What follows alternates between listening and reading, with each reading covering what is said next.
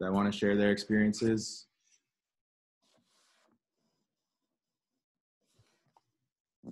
Not here, Brock, no. We use Zoom and a platform called Mentimeter. It's very similar to Kahoot. So with Zoom, you can actually do breakout rooms. So we've been taking teams of up to 5 people, and you can split them into their own private room where they can discuss their answers.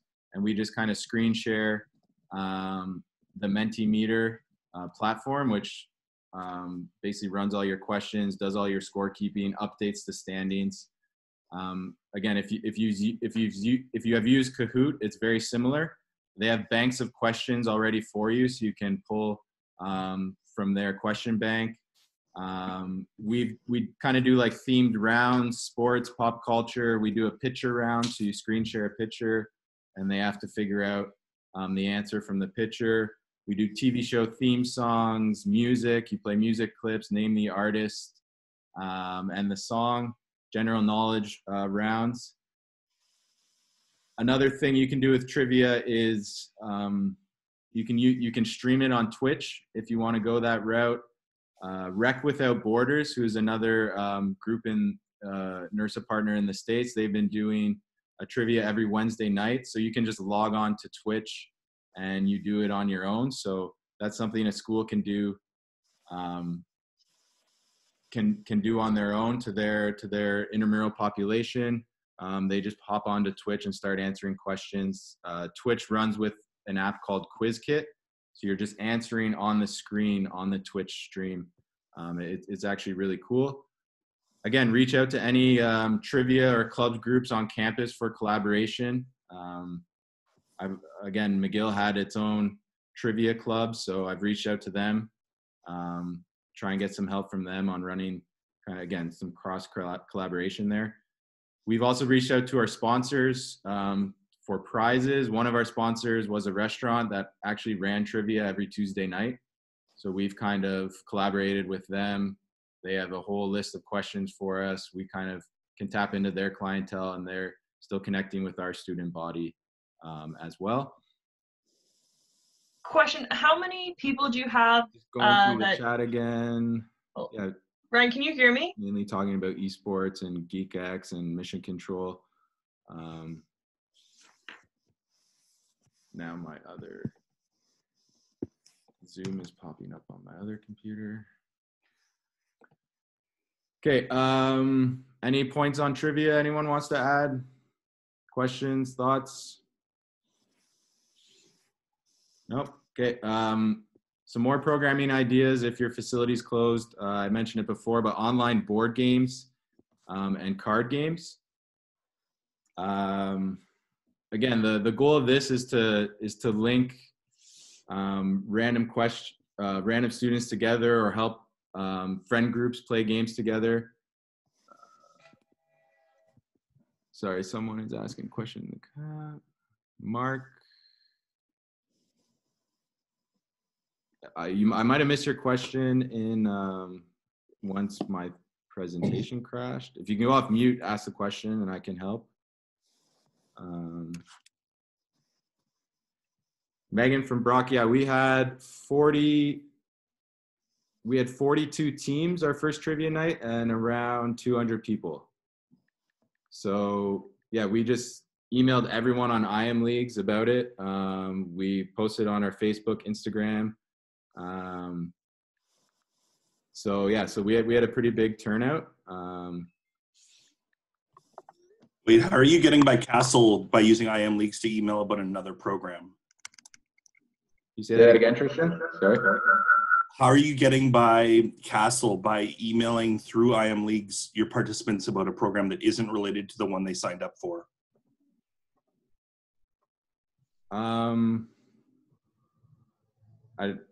We use the IM League message center for a ton of messaging. Oh, so it's not email? No. So as soon as they make an IM Leagues account, IM Leagues has a whole message center on their own platform. So as soon as they're an IM Leagues member, we kind of message them stuff related to the program. So we've just been banned from using IM Leagues at UBC. So, or yeah, so any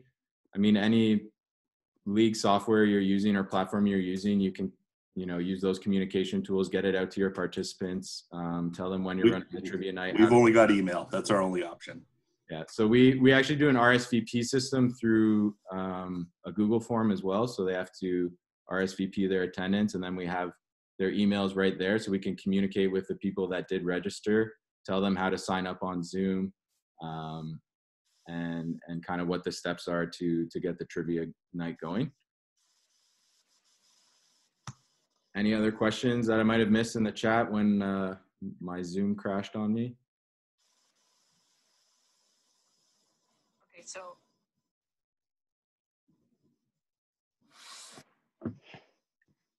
No, everyone's good. Okay. Yeah, so going to online board games and card games.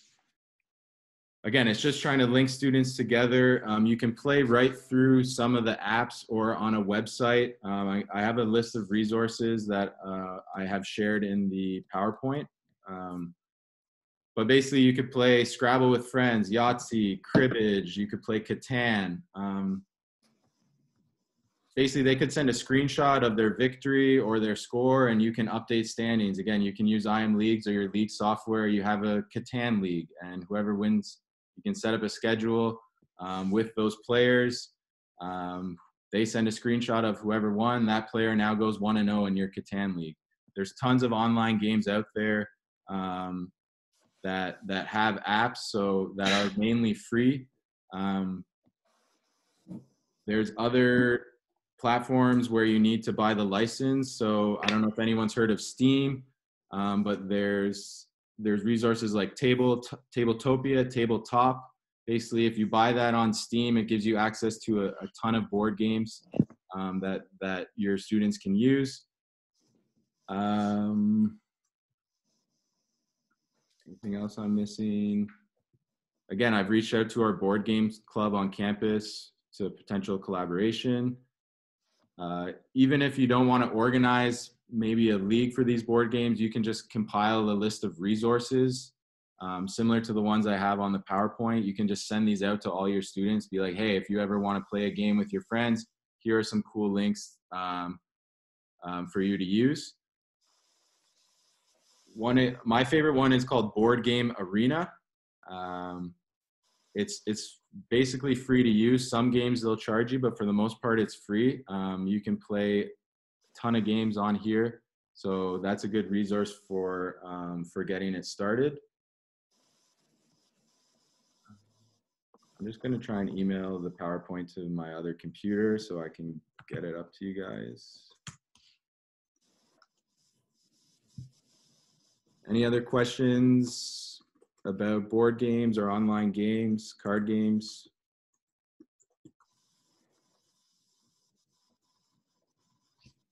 No, we're good. It actually looks like Sandra has a question. She's got her hand up in chat. Yeah. Is anyone using Fusion? Not IM Leagues. Are there any non-physical clubs still active at this time? Hey, Ryan, can you hear me okay? Yeah, totally. This is Sandra from St. Mary's University in Halifax. Yeah, my two questions are, at our university, our setup is separate. The non-physical fall under our student union, and the physical fall under the athletics and recreation. So I'm wondering if it sounds like you have more connection with your non-physical clubs at your university. Is that correct? And if other ones don't, like, are you starting to collaborate at this time? Because mostly all of our non-physical ones are pretty much gone. They only come back in the fall. Yeah, that's a good question. I literally sent out emails yesterday. I thought about the idea last week. I was like, hey, there's probably some clubs on campus that are dedicated towards esports, board games, and trivia. So I literally reached out yesterday. I mean, clubs are going to be a huge question mark in the fall too. If students aren't on campus, are these clubs still going to be running? So that's a big question mark as well. But I think it's a great opportunity to collaborate. Like, I mean, our our clientele, like, you know, they want kind of that competitive environment, something to stay connected with their friends, their former teammates. So if we can kind of connect with someone on campus that has an expertise in that area, I think it's good cross promotion for both areas. But yeah, I haven't heard back from these clubs yet. So but I just think it's a good idea to at least kind of look on your campus, see what other help is out there for you. Thank you. Joni at UVic is using, can you explain that, Joni, or is it a gaming platform or app for esports? Hi, everybody. Joni from UVic. Yeah, so we're using GeoScore, and it's a gaming platform, and there's a fee attached to it. It's I think $136 US a month for each of the games that you use. And so far, they've done an incredible job at helping me get up and running. I mean, up until this point, was pretty adamant that gaming wasn't the way that the direction that we wanted to go. It wasn't, you know, and listening to some of the other questions, it wasn't conducive of physical activity or any of the philosophy that athletics and rec sort of stuck to. But enter pandemic, and now we have to be pretty creative. So for us, we're creating a 3-year plan, and we're hoping by the end of 3 years, we'll have dedicated space with sponsorship. I reached out to Durham College. They have a fairly huge dedicated space that they're using, and a ton of sponsorship from Spider and Lenovo and some big names who have donated equipment and money annually. They also have, I think, 5 full ride scholarships now. So they've sort of helped me shape the plan moving forward. And then from there, we're hoping to connect with UVSS and see that's our student clubs on campus. We don't have any of our rec clubs that are running gaming, but UVSS has a ton of them. So we're hoping to connect with them, come back in the fall. There's been some email connection right now, but I don't know about anybody else or sort of where you guys are at in terms of any of the restrictions being lifted, but we're looking, originally it was July 1st, and now it looks like June 1st will be opening and some of our programming will begin. So I'm hoping that once we get more people on campus, we will be able to create some kind of soft space for the programming to happen on campus versus remotely. But until then, we're just hoping to get as many people playing for free. None of our programming is being charged this summer. So if we're able to create leagues as well, everything's going to be free. We just want people to come back and be associated with us in a positive way.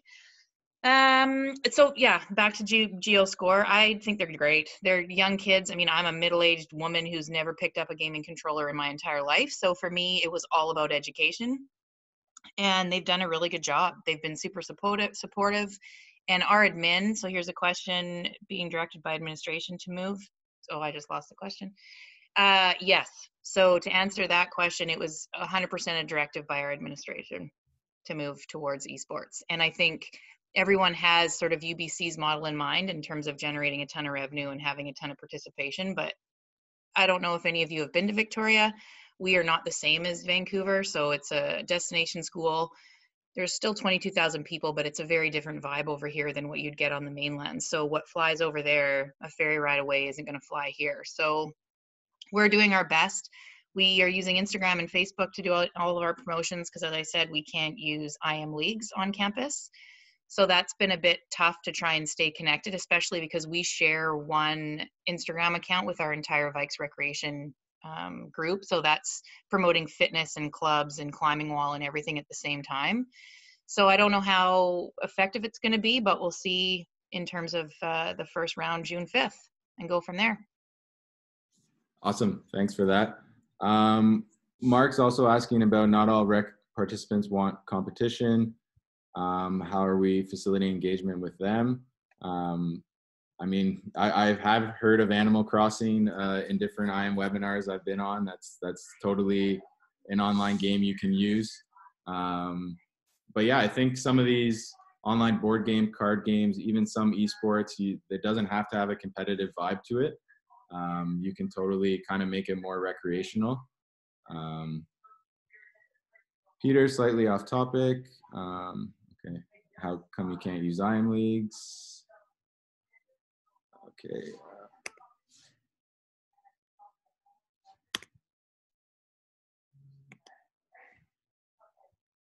All right, so some more programming ideas. Movement, steps, kilometer challenges. Has anyone kind of experimented with these? I know UBC had like a 7-day challenge. I know it kind of ties in with your recreation or your fitness kind of classes. Has anyone kind of had any of these challenges going out on social media?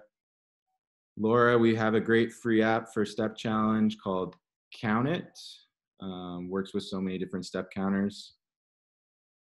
That's sweet. Yeah, so you could have a continuous competition throughout the semester for most steps. You can give out prizes for a weekly high or the overall winner. There's so many different apps out there that can count your steps. So they just need to send a screenshot, maybe a selfie of their activity. Again, this is content you can post on your social media as well.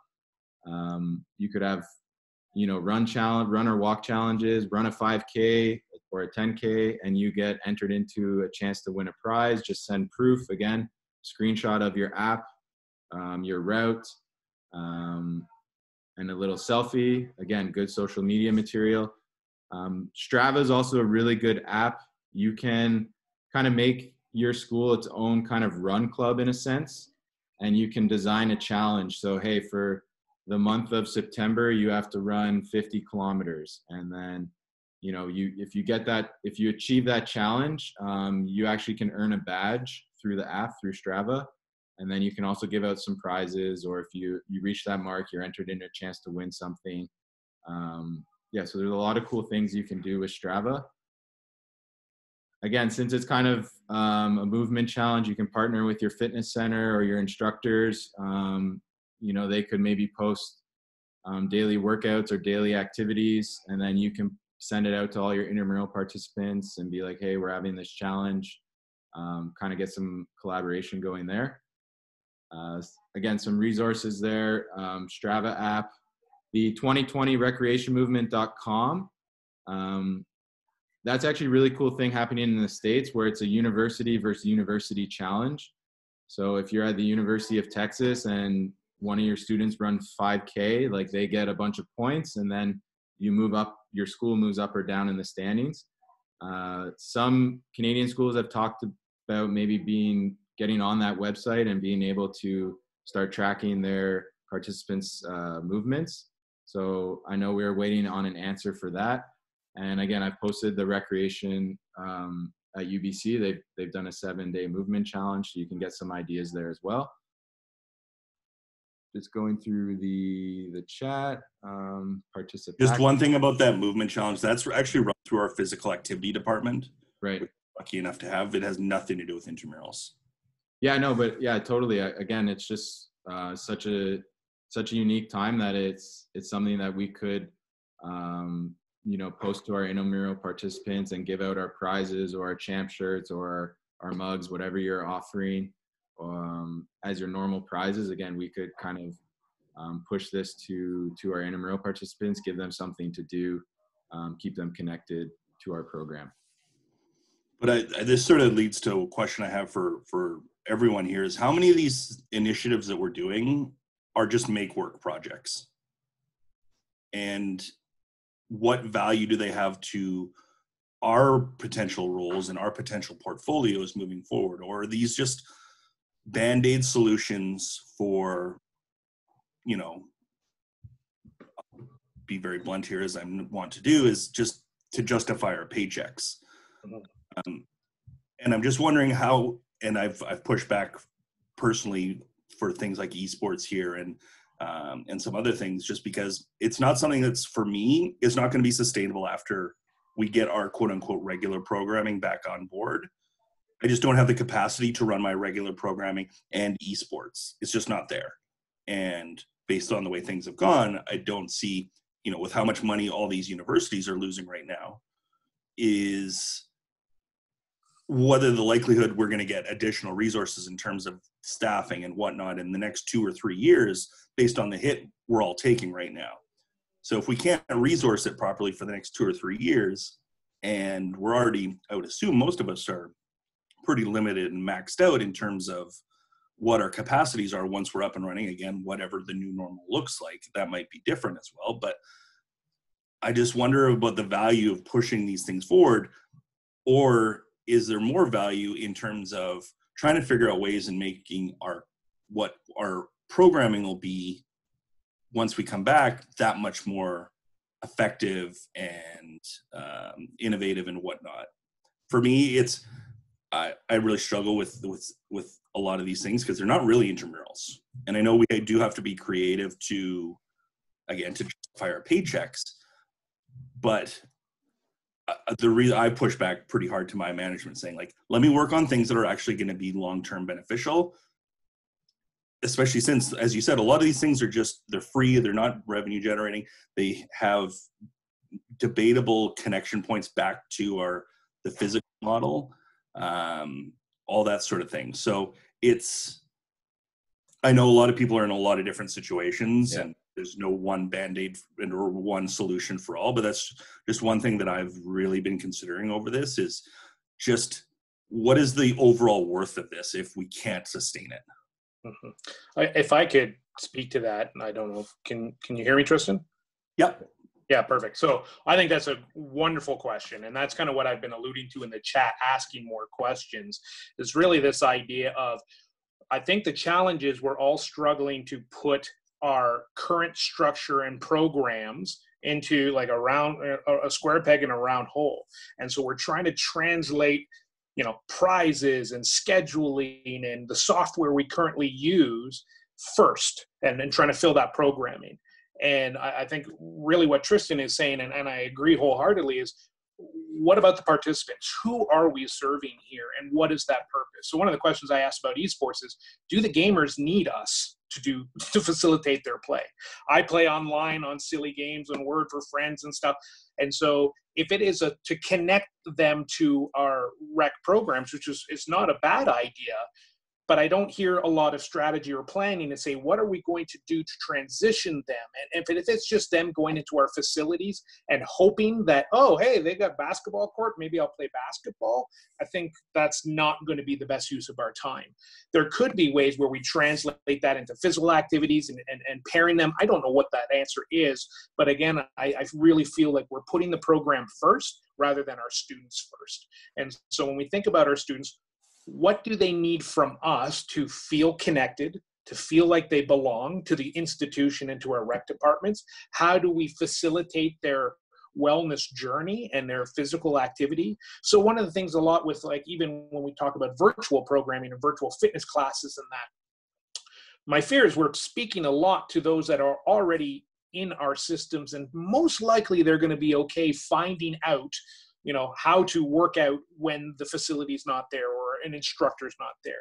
If we have the time and wherewithal, and Tristan mentioned this too, and I agree, is that, we all have different resource structures and things. And so if it works for you, great.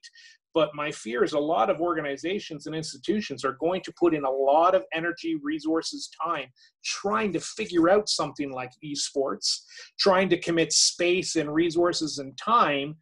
And then we forget that that's really not even our wheelhouse.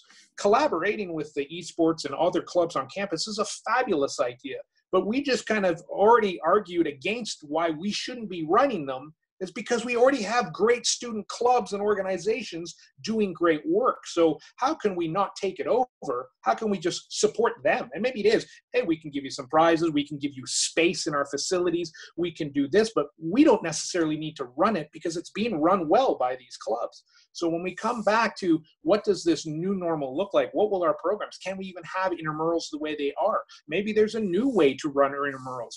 Let's look at the participant, the student, and what they're looking for, and how can we best. So my feel is that we should be taking this time to not talk about what we're doing, but what can we be doing, or what does the future look like, and strategizing with staff and partnerships. And then it comes down the line, and I get it that some institutions are, well, I'm being directed by administration. So, and in that case, then you do what you got to do. But a lot of us are probably being asked these questions by administration, going, what should we do? And we're just trying to fill it up. And maybe now's the time to take it slow and think about, okay, when we get back to some sense, how are we living our mission, vision, and values for our rec and athletics department? And are these programs, what we're talking about, is that the best use of our resources to fulfill that mission? And for some, it might be. Many that I've seen, it's not. Esports doesn't necessarily fit, because if they were saying, well, it's a great socialization tool, well, so is poker, so is Animal Crossing, so is board game, so is the anime club, so is the, the Dungeons and Dragons club.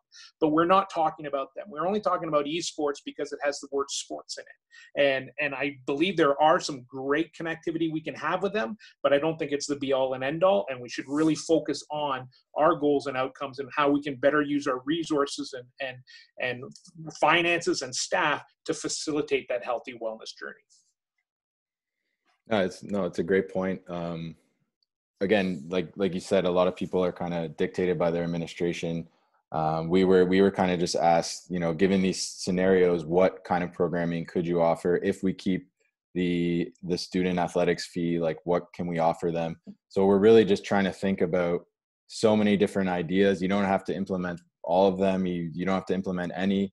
It's just really trying to think outside the box, unique things that our participants, our normal clientele, might like to do, and then kind of connect with other people on campus that are kind of doing these things, and kind of work together to create a new sense of community. And I think that's a huge goal amongst intramurals across, everyone's program. You're trying to build a sense of community, and any way possible, really. So it doesn't have to be necessarily sports related, especially during this time.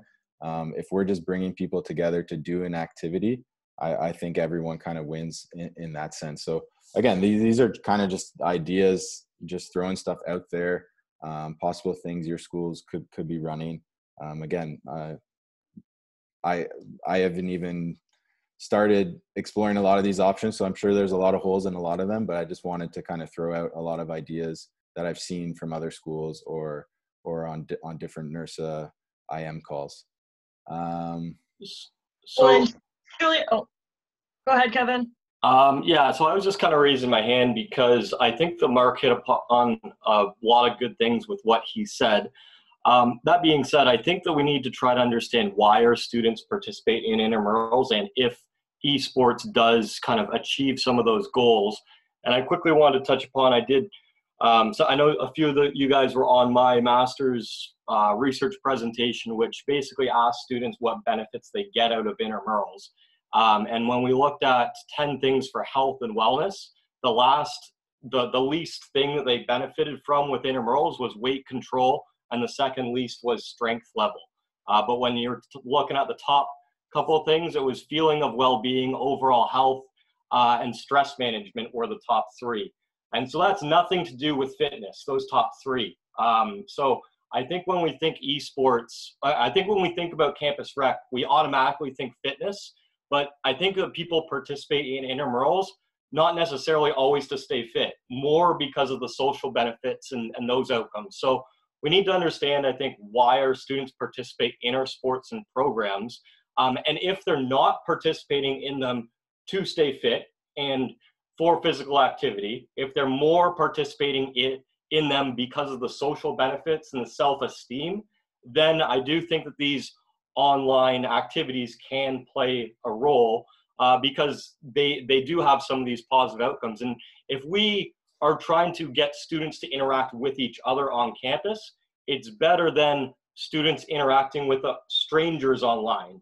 So if I can take one student at my school and have him interact with another student at my school online, rather than them interacting with total strangers in games, I think that's beneficial because it could potentially create a friendship on campus between those two students just by creating that interaction point. So I think that's where, for me, some of these online type activities start to serve a purpose, is that sense of community and the development. And I kind of ignore the fitness element when I'm starting to think esports and online stuff. I know people are like, oh, well, we've got to, add this fitness component and stuff. I go, you know what?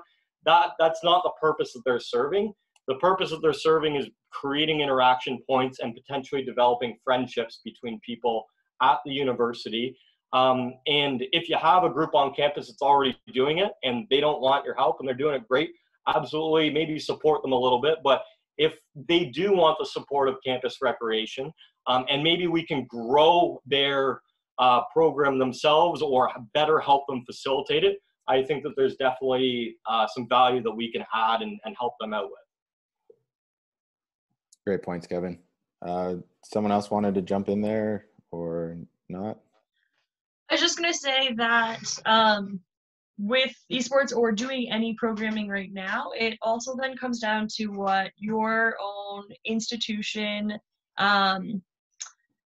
thinks is important in regards to keeping the students that we already have engaged, if we were on campus engaged. If we're collecting those ancillary fees, so I think it was Julia from Windsor had that question that people were answering in the chat, which is a good point, because if we're collecting those fees or not, and what level of programming, and being in the spring and summer, completely different than during the school year when the majority of all of our programs are running. So going through that, but then also, so Brock specifically, I put together and kind of just put out a double elimination bracket for Madden and NHL, because that's what a brief poll said that students were interested in.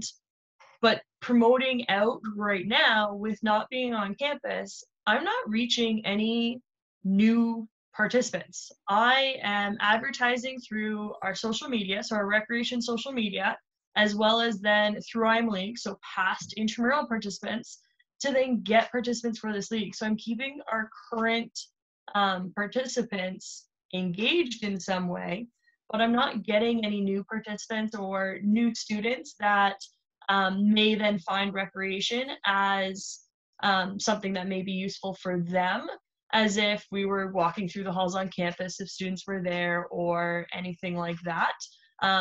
So that's one thing that I find difficult as well, is that we're not, if we're trying to start esports during this time or start any new programming, you probably are only reaching students that are already engaged in the programs that we offer. So that's just one other thing to kind of add to the list of everything that we are thinking of and trying to do to stay engaged, stay relevant on our campuses, maybe for some, anything that way, as we try and figure out, or as we kind of wait and see what then timing is for getting back to getting back on campus, having students back on campus, whether that is coming up shortly for maybe some in BC, whereas then here in Ontario, still not sure yet. So it's going to be different for kind of all of us that way as well. Yeah, good point, Megan. That was the first reason why I wanted to run esports, was to reach our current intramural participants and offer them something. Hey, we just canceled all of our championships.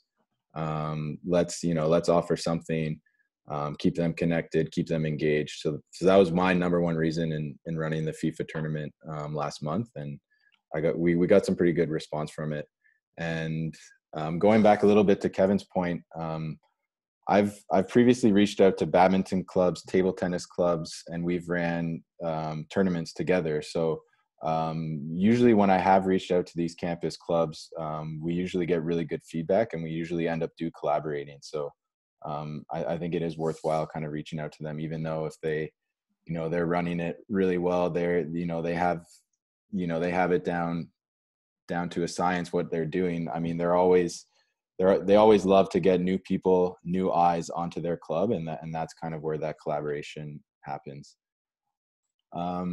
So we're going to move on to scenario 2. One last thing for scenario 1. It's kind of funny, but there is a possibility of having a home dart league. Participants would need to have a board in their home, but there is the pro dart circuit over in Britain. They're doing a league. I also actually started a league with over 40 people now. All you need is a video chat and a webcam and a dartboard. You can use your webcam on your laptop as well. So if you ever want more information on that, you can reach out to me, but it's actually really, really fun and totally doable. Just can I ask Ryan just a quick question? One thing that I've noticed, I am quite big into the video game and esports scene just through various aspects of my life. And one thing that's become very apparent because of the pandemic is that if you don't have a laptop, webcams are becoming extraordinarily expensive due to the scarcity. Right. I'm just wondering if anybody has seen that and addressed it, or found sort of a cheap option that might be sort of wholesale that we could maybe take advantage of in terms of a group.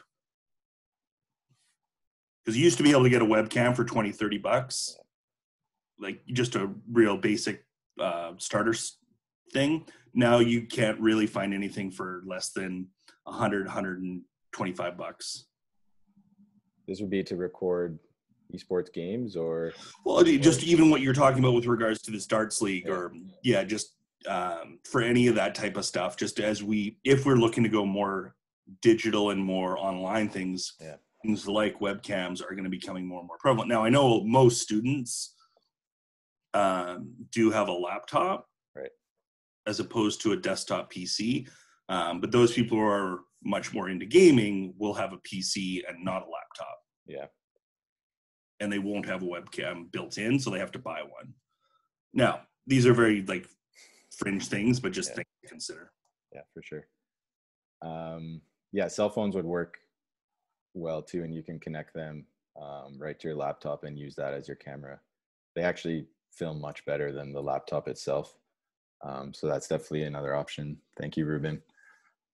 So scenario 2, if we kind of only have 10 or so minutes, if your facility is open with social distancing measures, I mean, it's hard to predict what those measures will exactly be. I'm sure it's going to change depending on the province you're in, depending on your institution. But these were just some quick ideas that I kind of came up with. Obviously, smaller team sports or individual sports, so badminton, tennis, squash, pickleball, and table tennis would kind of came up right off the top of my head.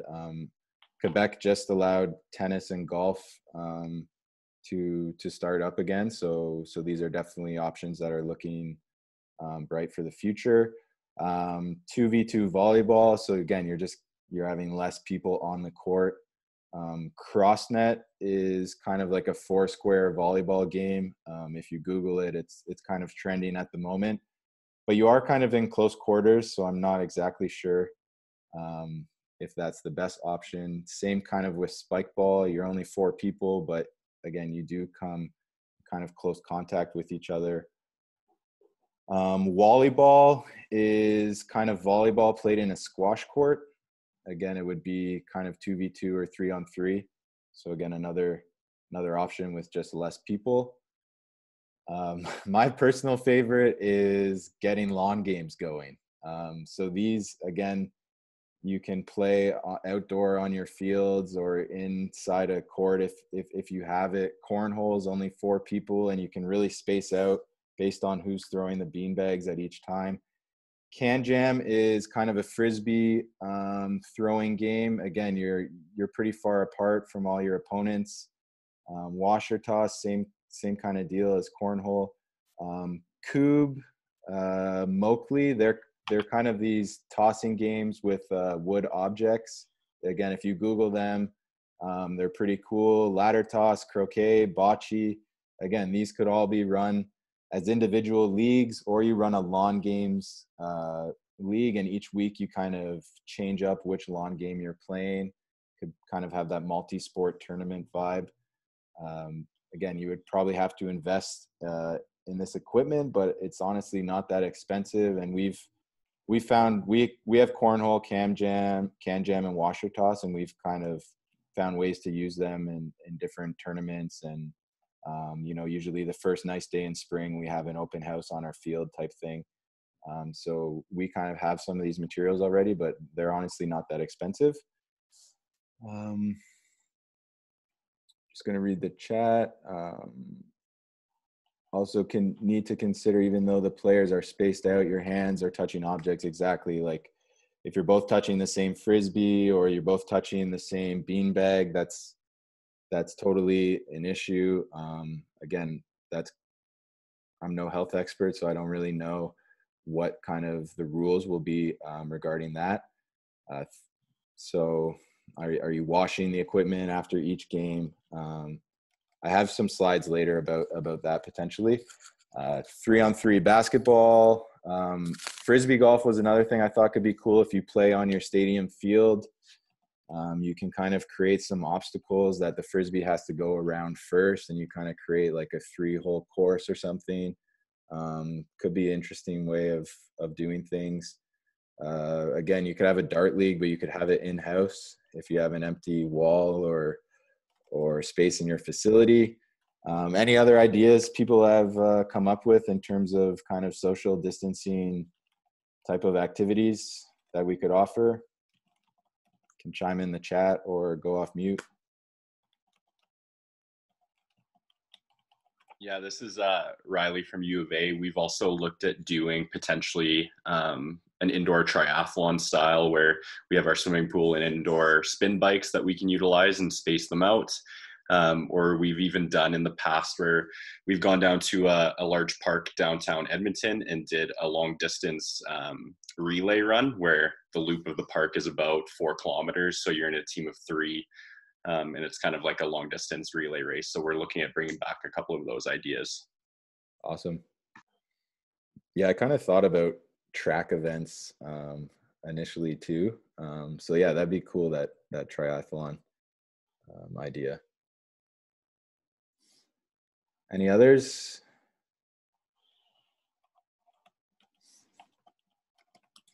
Sorry, the one at UBC that we're considering is the research isn't quite in yet, but using our aquatic center, just because the water itself is chlorinated.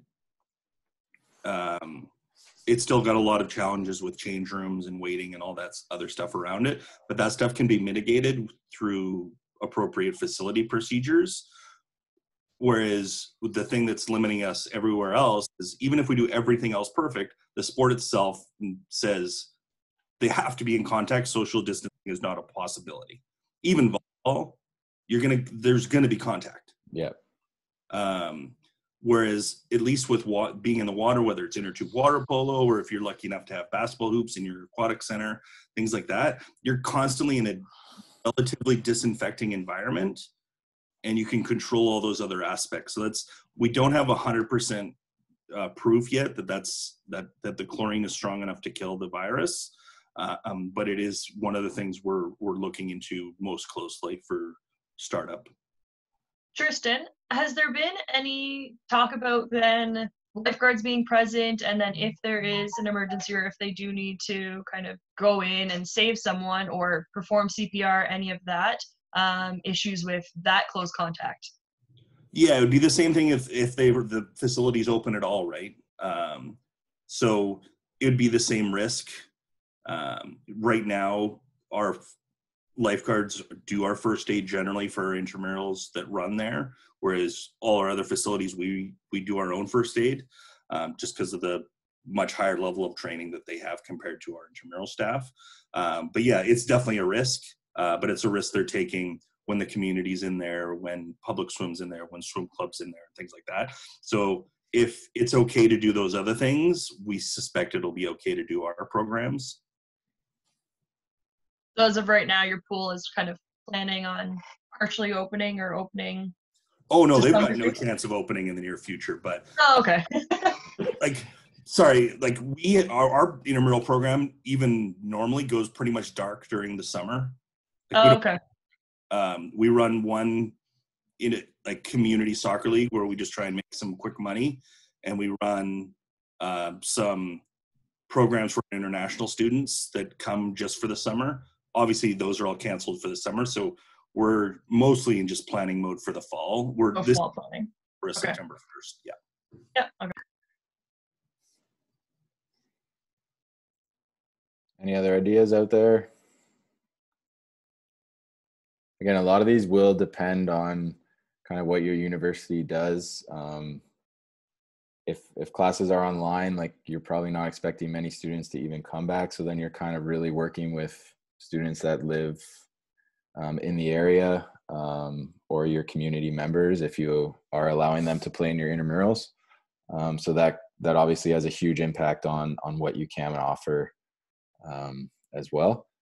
So kind of my last slide here is just some social distancing measures. Again, I feel like this will kind of be all out of our hands, but additional hand washing stations, cleaning equipment, maybe plexiglass to cover the check-in stations, or limit exchange of IDs, like maybe not even check IDs anymore, or they flash them. No more lending equipment or pennies. If you're playing a Frisbee game, they have to bring their own Frisbee. Again, a number of people allowed in your building or on a court or surface, then if all these people go to the locker room right away, like, again, these are kind of issues out of our hands that, you know, the school and facilities will kind of have to figure out. But some things to think about. So just some costs with scenario 1 and 2, any software licensing subscriptions for your online activities. Again, think about new equipment. It's a good point. Are we just going to buy this equipment as a Band-Aid to get programming going for the short term?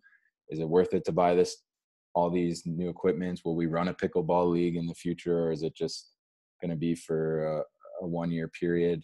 These are all good questions that you have to think about. You probably won't need a full staff if you're limited with your activities. And again, what types of fees are you going to be charging is another thing to think about. Any other questions, topics, ideas?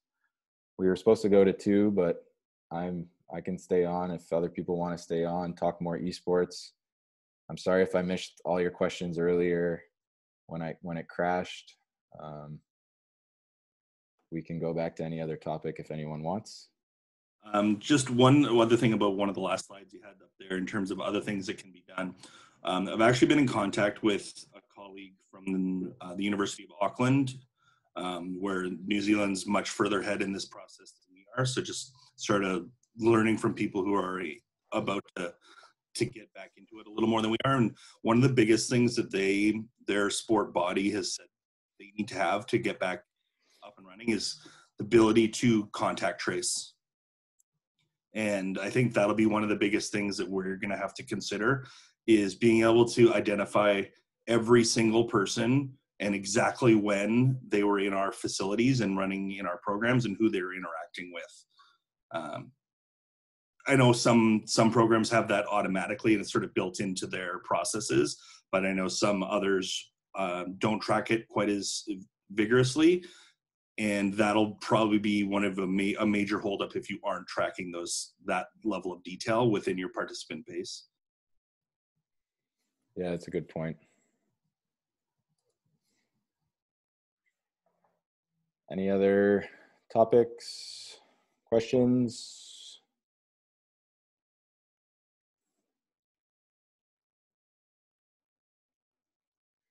All right, I got nothing in the chat, so that's it from me. Thanks again for tuning in. We'll get a participation list from everyone that attended. We'll send out the recording. I'll send out the PowerPoint. And yeah, we kind of have all each other's contact info now, so we can kind of get together more often as a group whenever these webinars happen. We're always looking for other hosts as well. If anyone wants to help out, we'll definitely be running another session soon, so it'd be great to have another host. But thanks for tuning in. Sorry about the technical difficulties. If I missed any of your questions, if I missed a raised hand, it was a little hectic at the start, but hopefully everyone enjoyed it. Adios. Thank you. Thank you. Thanks, everyone. Bye. Have a good day.